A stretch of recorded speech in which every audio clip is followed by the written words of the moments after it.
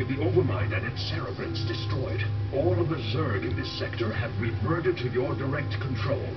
The remnants of the UED fleet have fled the planet, but I have no idea how many functional ships they still possess. We have finished relocating your primary hive clusters to this orbital platform. However, we do have a problem.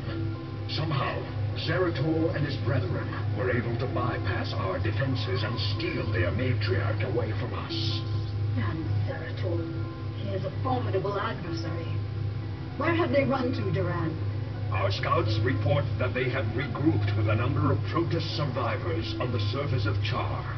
The matriarch is being held within a stasis cell, leading me to suspect that the Protoss will attempt to take her home to Shakuras.